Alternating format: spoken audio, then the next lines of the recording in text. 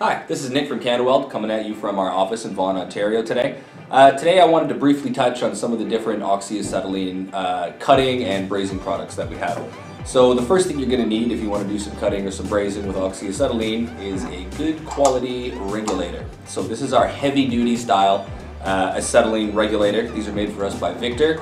I love these. They're heavy duty, they're solid brass. The instruments up here and here, if you ever break this, we can sell these as like cheap replacements. You don't have to buy a whole brand new regulator. You can just get the gauge, and they're nice and big.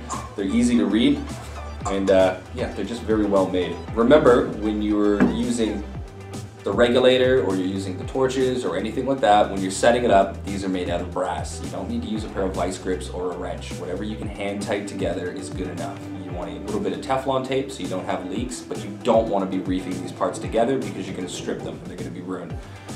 So after that, we got some of the heads for our medium duty cutting torches.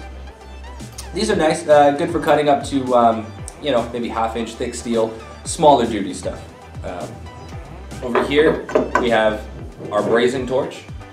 So you have your oxygen on the one side and your acetylene on the other side, and this is for doing OXY Acetylene welding, which is something I haven't done since 2000 when I was back in welding school, but some people still do it, and it does have some real world applications, and if you are in need of one, we have them in stock. Lastly, we have the heavy duty cutting torch, which is what I use for my OXY Acetylene setup at home and on my rig. So I'm going to show you guys how to put this together. Here we have the heavy duty body. I'm going to thread it together onto the head.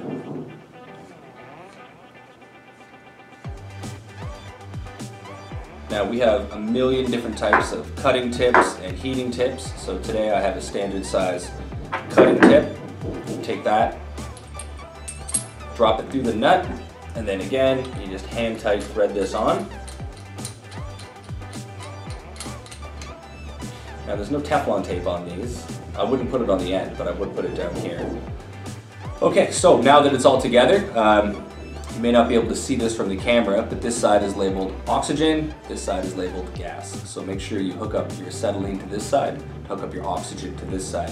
When you're ready to start doing some cutting, you're going to crack this valve just a little bit, quarter turn, until you can smell a little bit of acetylene coming out. You're going to use your striker or your lighter.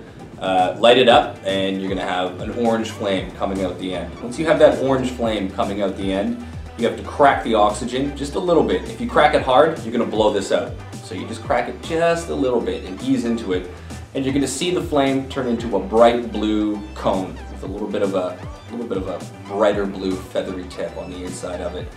If the blue flame starts to leave the end of the cutting torch, like there's almost like a clear gap, then you know you have too much pressure. You've gone too far. So you would balance it just using the oxygen like that, and you just keep turning it up little by little until you have what you think is a hot enough, big enough flame for you to do your cutting with. Once you're on the fly, if you need to make any fine tuning to the oxygen, you can do that again up here. Most of the torches I used in the past didn't have this. So at first I wasn't used to it and I wasn't using it, but I actually kind of like it now because it's a little bit easier to get to without repositioning yourself all around. So once you have your flame perfect, you drop it down until you're just about 1 millimeter or so on top of the steel. You let it heat until you see it get nice and orange and a little bit of a puddle.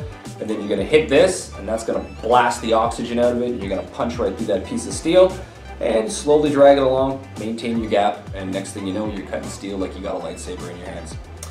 So that's pretty much it. If anybody wants to check these out in person, I'd like to invite you to come on down to our office anytime. I have these on display, and we have everything set up in the back, so anytime we can fire these up and we can cut a bit of steel. If you enjoyed today's video, go ahead and please smash that subscribe button down below, and if you're tech savvy, you can follow us on Facebook, Instagram, and Twitter. Thanks a lot for watching, guys. Stay safe and have a lot of fun.